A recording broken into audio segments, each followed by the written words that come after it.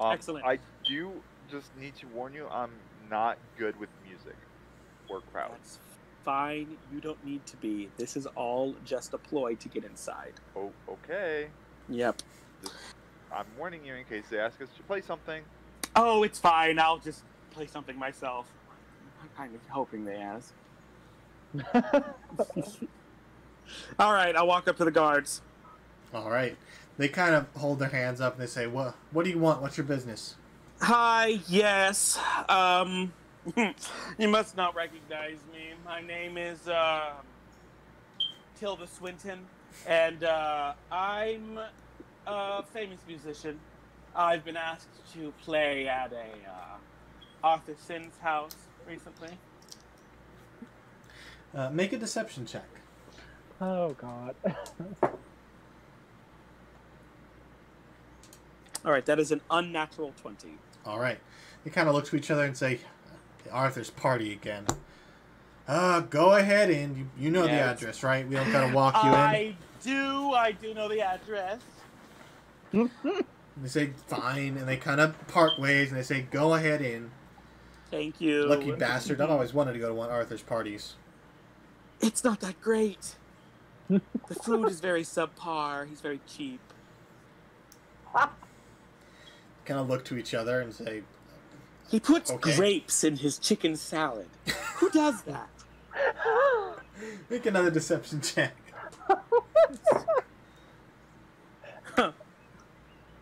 That is a 29. 29.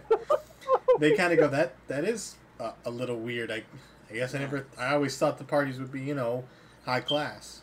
You'd think, but, it's not that rich without being that cheap. You know what I mean? They kind of nod to each other and say, well, thank you. Go ahead in. Have a good time. Yes. Tell you what, if it ain't too late, you boys are still here. Once I'm done for the evening, I'll come by and play you guys a little ditty. How's that sound? He kind of nods. That'd be nice. We'd appreciate it. It kind of gets a little boring on our job here. I bet, but I gotta go. I have to run. All right. Do I see the child? Make a perception check.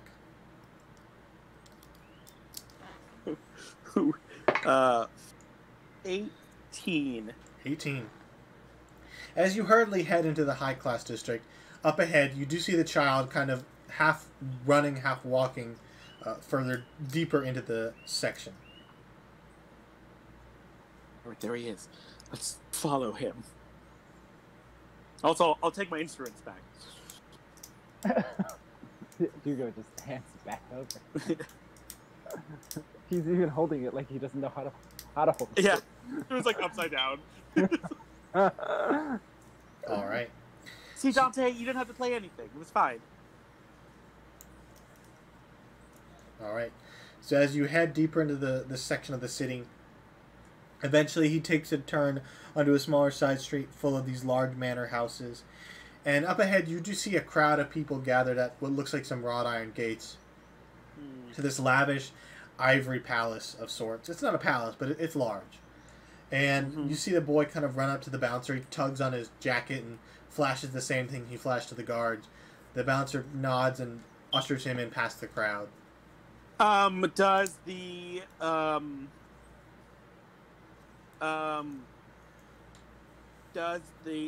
this place match the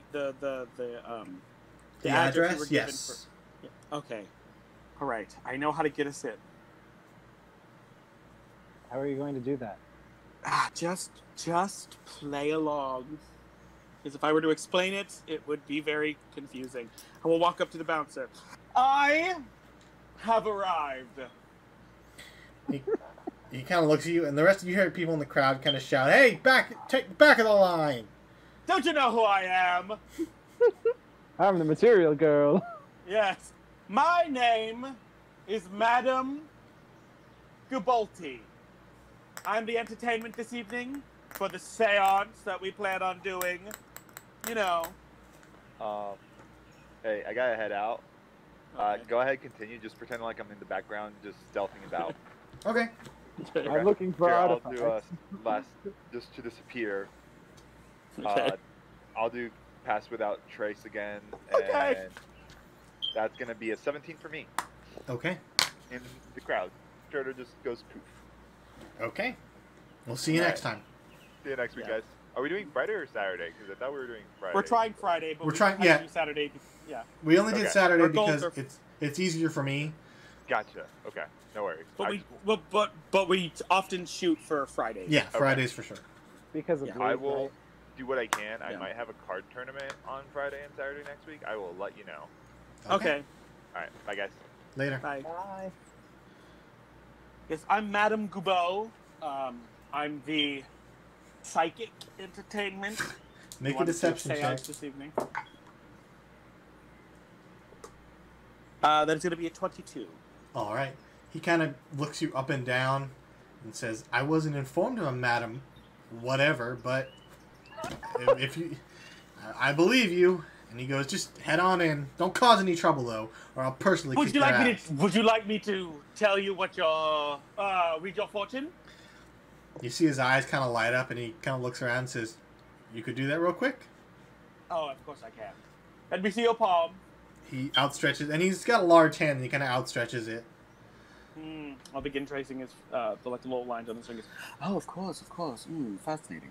It seems here that something very exciting will be happening this evening. Something unexpected. Something completely and utterly off the rails. I see a lover, either potential or someone you're interested in. Of many love lines. Fascinating. He just kind of looks down at his hand and says, "You can get that off of my hand?" Yes, your hands have a lot of things on it. You don't wash your hands very much. He goes, "Well, yeah, that is true, but Yes, you can tell a lot about a person who doesn't wash their hands. and you can hear some of the women in the crowd kind of quietly laughing to themselves." And he goes, "That's enough. Just go inside." Yes, thank you. Goodbye. And you all three, I'll say Dante stays outside. Yeah, He he's blends like in. scaling the building. I suppose fear is the crystal ball. Oh, I don't have a crystal ball. I do have a set of tarot cards, though. All right, so you head inside. As you the front garden has got a couple people, mulling about, drinking what looks like wine and eating little snacks off platters. And as you head into the interior of the house, you see it's quite a lively party. There's a lot of people talking. There's a small band performing some just light music in the background. What would you guys like to do? Hugo, you should probably go try to find that child. I am going to make sure that people think I am who I say that I am. All right. All right. Okay. So, Hugo, make a perception check to see if you can identify where the child went. All right. I found a child. I got a 7. 7. Yeah. You quietly find a corner of the room and just begin scanning the faces until eventually you see the child handing the pouch of coin over to a man in a wheelchair. The man then produces something out of his pocket, hands it to the child. The child bows and heads out the door. Man in a wheelchair. I didn't get to see what I suppose it might. With your low perception, you couldn't see what he was. You couldn't see what he handed the child, but you saw the child hand off the pouch of coin. To a man in a wheelchair. What is he dressed like? He's dressed in a fine robe. It looks. You can't really see his legs, so you can't determine if he even has any. But the rest of him seems rather healthy. Is the wheelchair like? Is it ostentatious in any way, or is it just like? It's kind of it's not. Flames painted on the side. It's a very strange looking wheelchair. It's not like silver and black. It looks more like gold and black. Oh. And you can see as he doesn't actually use his arms to move it. It seems to just move on its own as he walks around, as he slowly peruses the crowd. I'll walk up to an attendant, be like, "Hello, yes, I'm Madame Goubeau. I was I'm the entertainment for this evening. Where is the master of the house? I need to thank him before I begin setting up." Make a deception check.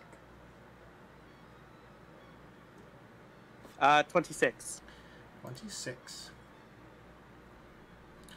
The butler goes, "Oh, of course," and he ushers you over to the wheelchair gentleman, who kind of sees you approach, and you see his eyes kind of squint, and he raises an eyebrow, and he says, "Who are you?" Hi, yes, Arthur Sin, I might. He kind of does a small bow, and he goes, "Yes, I'm Arthur Sin." Yes, I'm Madame Goubeau. I'm the entertainment this evening. You hired me specifically for the little fortune telling and the seance. Make a deception check with disadvantage. Okay. So, all right. An unnatural 20. All right. Because He I goes- can't roll below a 10. Yes. He scratches his smooth chin and says, "I don't recall hiring a seer for this party, but I did make the plans a number of months ago." He goes, "As long as you're not here to cause trouble, I suppose it won't be any harm." I'll pull out a notebook. This is Arthur Sin, correct? He goes, "That is my name." Oh, it says, odd, and I'll put it in. Well, I assure you, you're going to have the most interesting night. I'm going to close my eyes and hold my, I am wearing my mask. I'm going to hold my hands up to my temple, kind of hold my hand up into the air and go, "I'm sensing that the room in which you would like me to set up is located in this direction."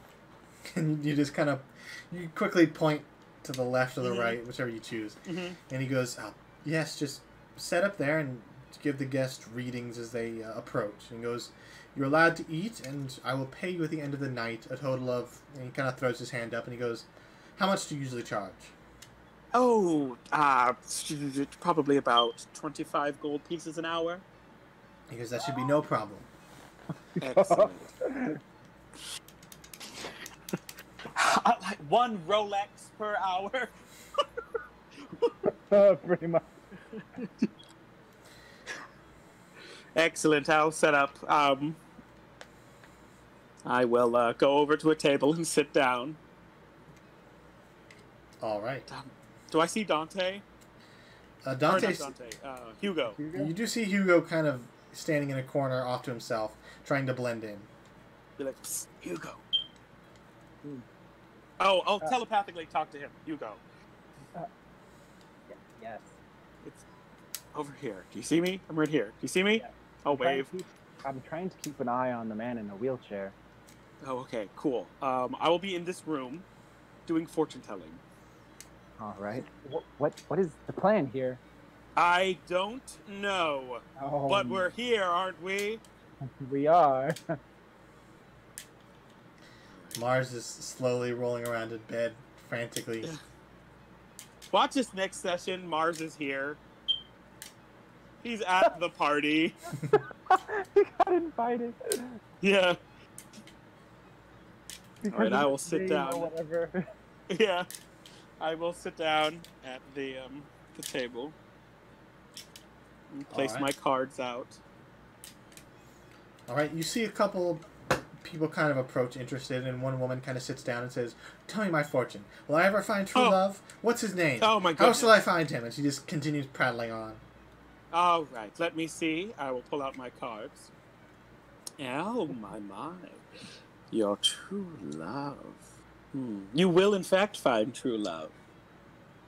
I will reveal another card. Oh, my. From a most unusual of places. The person in which you seek will be a rather tall individual. I'm seeing a face. He's a hobgoblin. Wow, how ethnic. And his name will be Storbo Furferson, a rather regal position in hobgoblin culture. However, he is located on the surface of on the ground, not here up in the city. She's You will meet him on the 9th of the coldest of winter months. However, the name of the month is kept from me, as you will know it when you feel the weather outside. Fascinating. You see her eyes. That's all I see. She's just wide with her mouth partially open, and she kind of like adjusts herself and says, "Well, I better head to the surface then." You better. She goes, "Husband, get my cloak," and she. Husband, get my cloak. You see this sheepish man kind of come over and say, "Yes, dear," and he hands her his coat. I will. Oh, one moment. I'll point at the husband and touch my hand to my temple. I see a cuckold in your future. Fascinating. I will then. You see, he's beaten down, and he just goes, "I see it in my future as well." Poor man. I will produce a jar. I don't think I have one actually. You have the mug? I do have the mug. I will take the mug and I will place it on the counter and I will place and it's my tip mug. She rifles through her purse and produces 2 silver and chips it into the current mug. Thank you. No, silver thank you. And she goes, "Come." And oh yes, of course. She grabs her husband. Anyone else want their fortune told? You see a small crowd of people gathering around your table now. One at a time, please. One at a time. However, the seance we'll be having it in about 30 or so minutes. So as many as I can get in before we start the seance. It'll be great. We're going to be contacting I don't know. We're going to contact something. It won't be here. I can tell you that. Okay, so for the sake of brevity, the next hour goes by as you're doing readings, and you make about, I'd say, like 30 silver in tips. Oh, fuck yeah. What does the man in the wheelchair do within that hour? You see him just kind of schmooze around the party, talking to guests.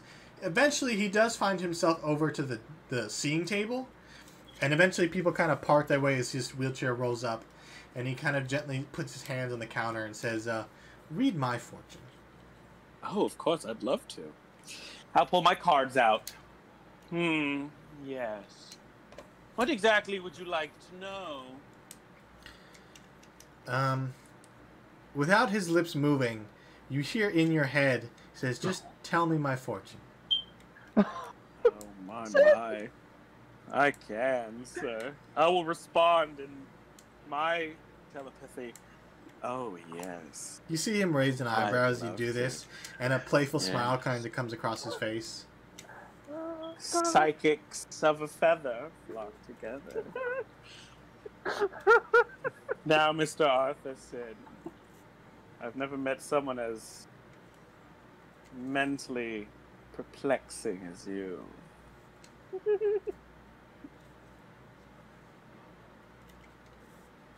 Alright, I will produce the first card. This card is your past. I produce the artifact card. It is a jar with a skull in it. The artifact card. I see in your past you've donated quite a lot of artifacts to a very recent museum in places. Somewhat of a, such a, someone who loves to give to the sciences and the art. The histories. Oh, I also see in your past, I produced the second card, the warrior. Marvelous. You lost your legs in a rather violent altercation. Or maybe not so much lost your legs, but the ability to walk. Something scarred you. You see him kind of lean on his elbow, and he just kind of nods and just watches as you play the cards out. And you see the crowd is all kind of fallen silent. The music has kind of drifted off, and everyone's just kind of intently watching. The third card of your past. Oh dear, Arthur Sin. I produced the third card. It is the Beast. This made a rather interesting individual. Something has turned you to something more ravenous. The loss of something quite dear to you has transformed you into such a dark individual. Everyone has a skeleton in their closet. Now, allow me to tell you about your present. I am pulling cards out of my actual Taroka deck and playing them on my table, so get a load of this. The third card, this was completely random. For your present, I produced the Thief. Oh my, Officer, you're up to no good. It seems the beast has led you down a rather odd path. I don't know what you're stealing, physical or metaphysical, but I can tell you right now, you have my heart. Oh my. And the third card, or the second card of your present, I produced the Priest. There's a sense of rationality to your current situation. You are trying to improve yourself with these acts in which you are performing. This is your business. Ah, yes. The third card of your present, the Invoker. A rather odd card, to say the least. But you wish to summon forth something, whether metaphysical or physical. Position, title, status, who knows.